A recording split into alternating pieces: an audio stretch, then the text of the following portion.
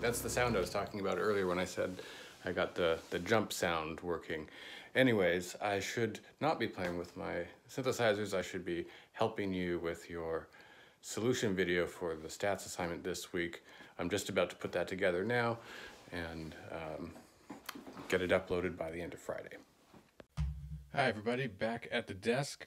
I'm gonna try out flipping between this kind of camera view and the screenshot a little bit and see how that works. Hopefully it's mildly more interesting. And yeah, let me go to RStudio and get set up for the lab solutions. All right, here we are back at lab 5. I made a new R markdown and we have 2 questions, but I actually added a 3rd bonus question too. And if you want to do that one, go for it. So all these questions, let's take a look at them. So we're asked to consider a design with 3 groups and 10 people per group, and we're going to assume that the dependent variable is normally distributed, and we're going to use a unit normal distribution with a mean of 0 and a standard deviation of 1. So the first question is, create simulated data for the above design that could be produced by the null that results in an F value smaller than the critical value for F in this design.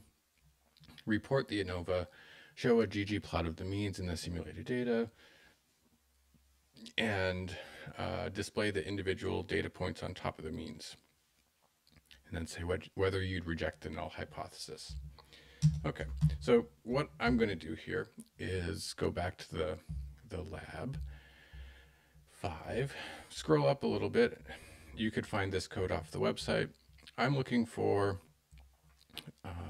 some of the code where we defined some simulated data and then ran some simulations.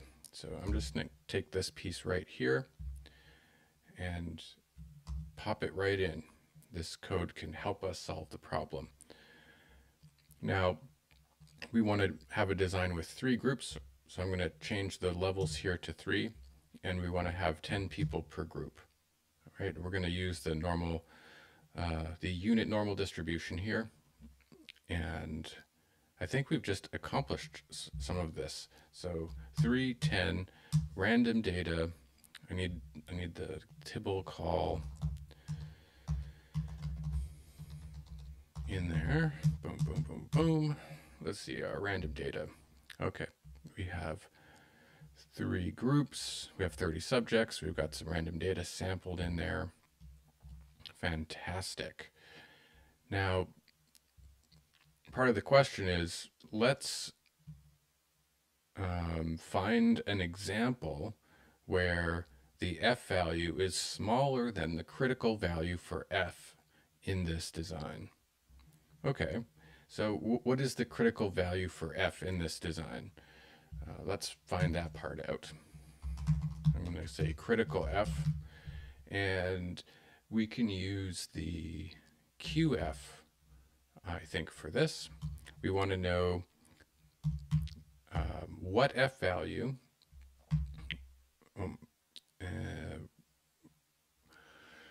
we want to know the F value in the distribution that would, oh my God, sorry, the F value where 95% of the values below that are in the distribution, or 5% of the F values would be higher than that. So we have 3 groups. That means our degrees of freedom in the numerator is 2. And we have 30 people and 3 group means. So we're going to do 27 for the denominator degrees of freedom. So our critical F should be 3.35, it looks like. Now this isn't part of the question, but if we just wanted to quickly see what kind of F distribution we're dealing with, we could plot a histogram of it. But we'll skip that part. So our critical F that we're looking for, 3.35. Now what we want to do is create some simulated data and have it be the case that for that particular set of data, we run the ANOVA, and we find an F value that is smaller than 3.35. So it's possible that this set of random data that we just made is already like that. So let's run the ANOVA. I'm going to look at the summary of it. And what happened here? Our F value was 0.35. Great. So that worked. I mean, we could use this random data. I'd like to make a guarantee though, because every time I press play or knit this, the numbers will be randomly different, and I won't necessarily know that I got an F value less than the critical value.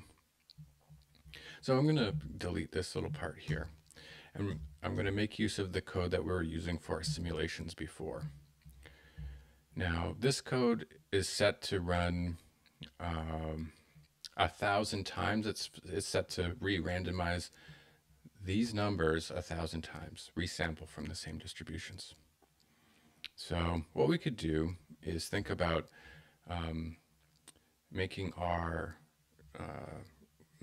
sample random numbers a bunch of times, compute the ANOVA, and when we find an example that meets the criterion we're looking for, we could just save that data and exit the loop. So let's think about doing something like that. So all we really need to do here, I think, is ask the question.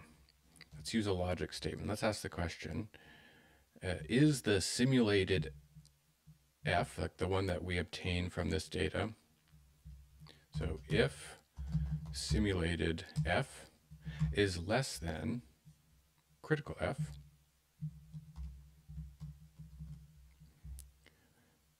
let's do something.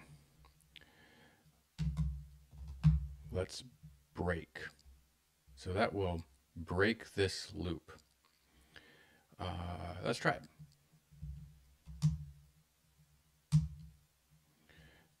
If you remember before, when we ran this, it took a little while, but it went pretty fast here. We could even ask the question, what value is I? I is 1. So it didn't even go through very many. It just did this one time. And we were lucky enough to have a set of data that produced an F value smaller than the critical value. So that's great. I'm actually going to delete this part here. So the code is a little cleaner. We don't need to save the F values. I'm going to make a comment, repeat until we find the data that meets the criterion. So if we press play here, we assume that we've probably found what we're looking for. We could change this loop. I mean, it's possible that you could do this 1,000 times and you would never get a simulated F value that was smaller than the critical value. That would be pretty unlikely to ever happen, but it could happen. So this loop won't guarantee that you get what you're looking for. So you could change the loop, but we'll leave it. You could change it to a while loop or something like that. But I think for our purposes, this should be okay.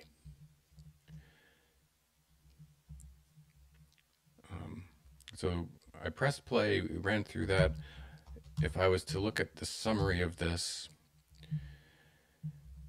we should see that there is an F value smaller than the critical value, so that's true. Great. Let's go back up to the question. Now, what we want to do is report the ANOVA and show a ggplot of the means in the simulated data. Okay, so this will report the ANOVA and show a graph. Let's do that. I just went ahead and added the ggplot, so we have that code right here. You can take a look at it. we are going to use the summary and the mean function for the bar. And so we've got these 3 bars representing the means of this data. And I also added the genome point so we could see the individual dots. Was there anything else here? I think that was it. So the question is, would you reject the null hypothesis in this situation? And would you be incorrect or correct in rejecting the null? I'll leave that part up to you to think about. However, what we can see now is we've got a situation set up where, let's say I knit this document. Let's check that out. So it's going to put the code there. And every time we run this simulation, it's going to stop and essentially save the data in place such that the F value will be smaller than the critical value. And we can plot the data to see what that simulated data happened to look like. So if you're curious what some means would look like and what the data points would look like, when the F value is smaller than the critical value, you could run this a bunch of times and take a look at the graphs to get a feeling for it. All right, so why am I doing this? I'm basically thinking that it's good to get some experience seeing what data looks like when it comes from the null hypothesis. So remember, in this simulation, we set it such that the dependent variable is always coming from a normal distribution. That means there should not be any differences between the groups that are due to the manipulation. It's just due to random sampling into the different groups. So in the second question, what we want to look at is kind of the opposite. What happens if we get sample data through this null hypothesis process that produces an F value that's larger than the critical F value? I mean, this can happen too.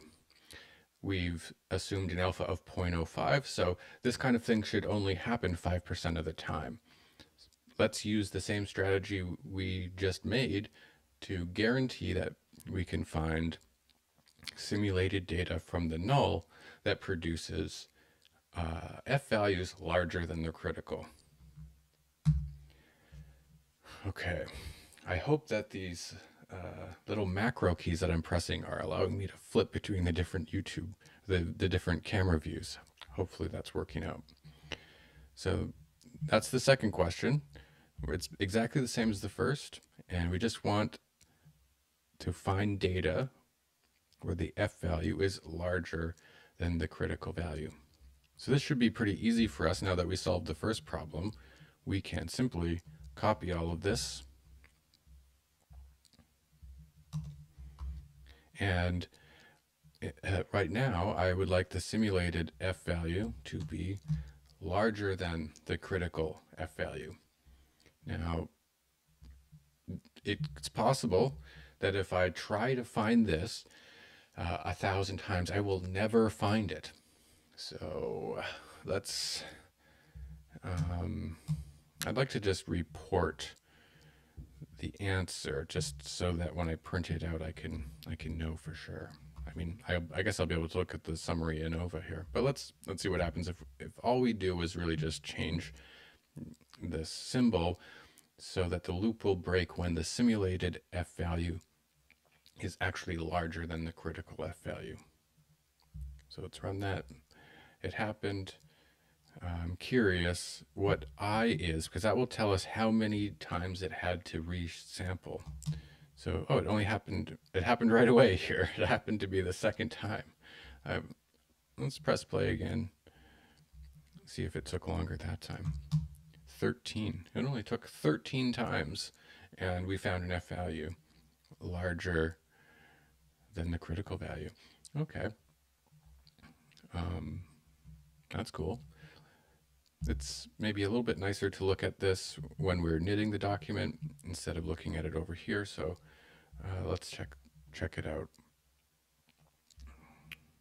So it's true. Great. The ANOVA. Here's the ANOVA results. And Oh, look, an F value of 4.187. That's larger than the critical value. So what does the data look like here? Yeah.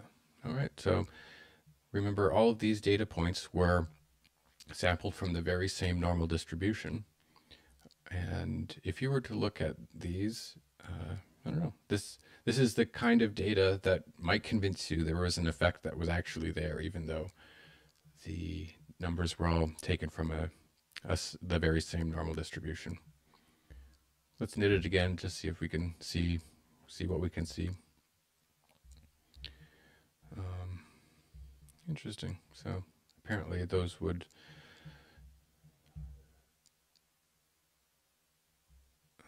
how about this? An F value of 4.36. Yeah, well, this is giving you a sense of what data kind of looks like that would essentially lead you to type 1 errors. All right. Let's think about the very last question. I put a bonus question in here. When we were talking about the ANOVA assumptions in lab, we did a few different simulations where we took numbers from non-normal distributions. Now, the ANOVA assumes that the numbers in your analysis are coming from a normal distribution. And it turns out that the ANOVA is relatively robust, to violations of those assumptions. So if we took numbers from some other distribution, we could compute an F value and we could see what the F distribution would look like under those other assumptions. And what we saw was that they looked pretty similar. I fooled around with this for a little while just for fun and had a hard time finding ways to make the F distribution break.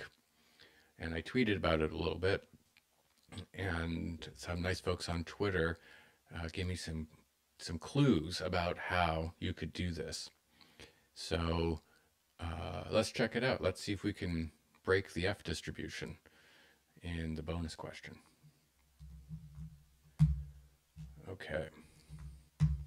Okay, so the bonus question is basically this. Can you run a simulation that samples numbers from a non-normal distribution that does produce a very different looking F distribution? Let's see if we can do it. So I'm going to head over to the lab and let's go to where we're looking at simulating a null distribution in R, a null F distribution. This is basically the same code we just copied.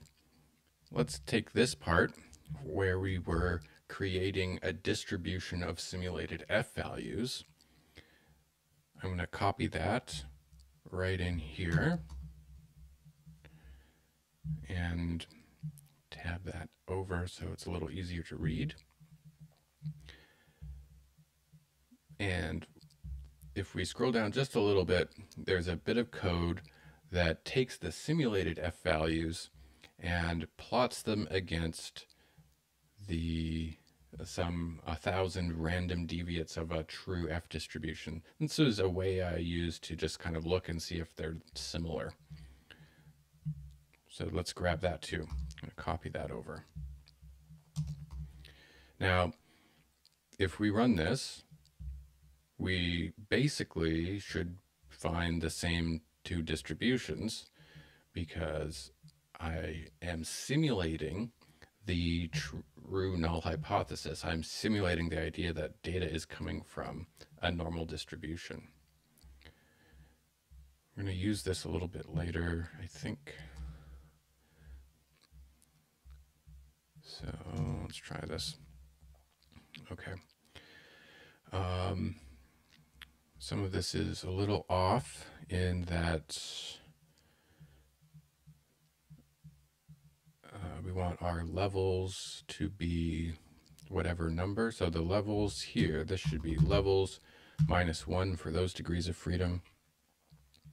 And this value is going to be something like the number of levels times n per level, which is, the total number of subjects here, that'd be 30. So the second degrees of freedom is the number of subjects minus the number of groups. All right. So we weren't computing the degrees of freedom properly there. Otherwise, I think we're good.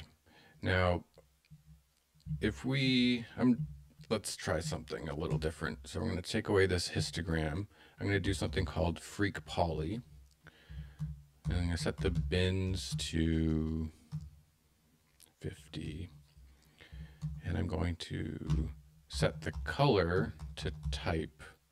And let's run this again.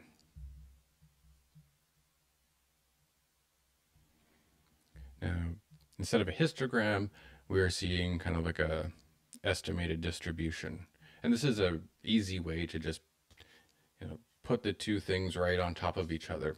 So what I can see here, as it should be, is that the simulated distribution is pretty much overlapping with what I'm calling the analytic, the true F distribution. So we have not chosen a normal distribution, we have not chosen a non-normal distribution that will break the ANOVA. Let's do something like, I don't know, try the exponential distribution. That's not a normal distribution. So we could try that one. Where is it? REXP, I think. There it is. So if you wanted to mess around with this, you could say, well, what does an exponential, say like 1,000 numbers with exponent 1, what does that look like? Looks like that. All right, so that is not a normal distribution. What if we put that in here? REXP, we still want to sample a total of 30 numbers. This formula, or this function, only has one parameter, and we put a 1 there. So we're going to be now basically sampling numbers from this kind of distribution into our random data. And I'm going to put simulated EXP here. So does this work? Let's find out.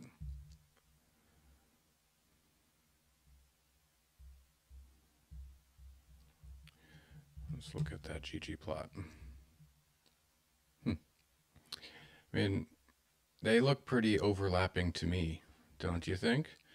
So sampling from that exponential distribution didn't really make a difference in the F distribution. So this is some of that evidence that the F distribution is resistant, robust to some violations. Now,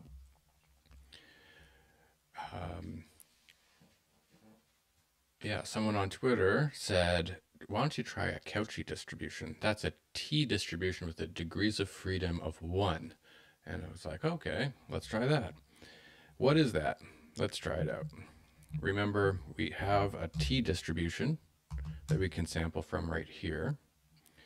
And so if we wanted to see what a T distribution looks like, and we wanted to sample, let's just sample like 100,000 numbers from it. And normally, let's say maybe degrees of freedom of 9 or something. That might be a normal kind of thing. So it kind of looks like a normal distribution, one that we're familiar with. When you set the degrees of freedom to 1, you get some very different things.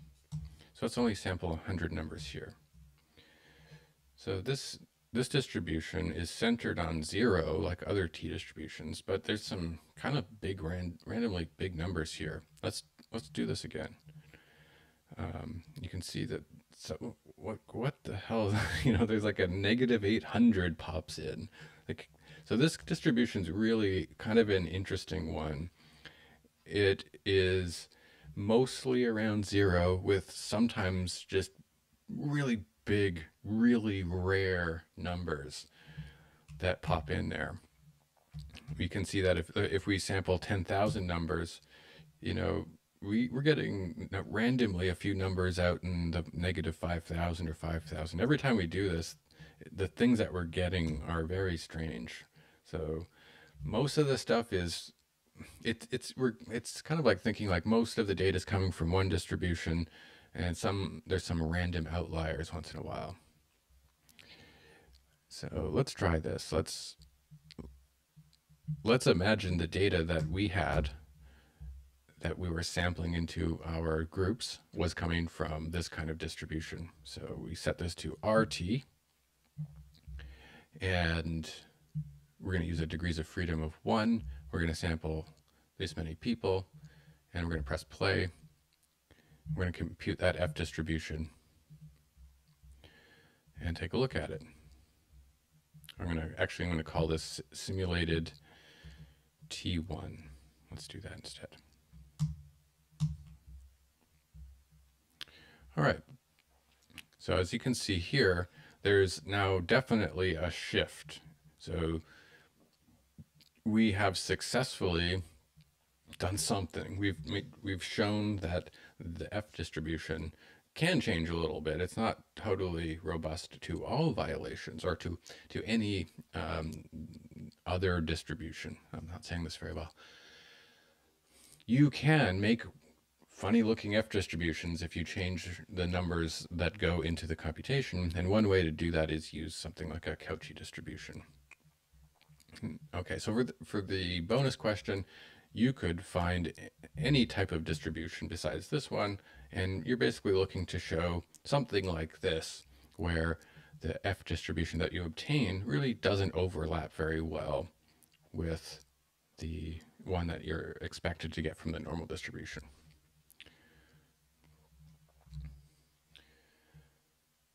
Okay, so we did it. It's Friday at 4:30. Have a good weekend, and we'll see you next week. I hope to get this uploaded as soon as possible. And yeah, like I said, see you next time.